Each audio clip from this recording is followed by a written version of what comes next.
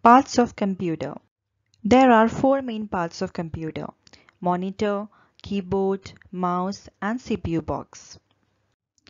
Monitor is the screen where we see the result of the work done by the computer. Keyboard has small buttons called the keys. Mouse is used to draw and point at things on the monitor. CPU box. CPU is known as the central processing unit, controls all parts of computer. Other than the main parts, the computer system has also many other parts.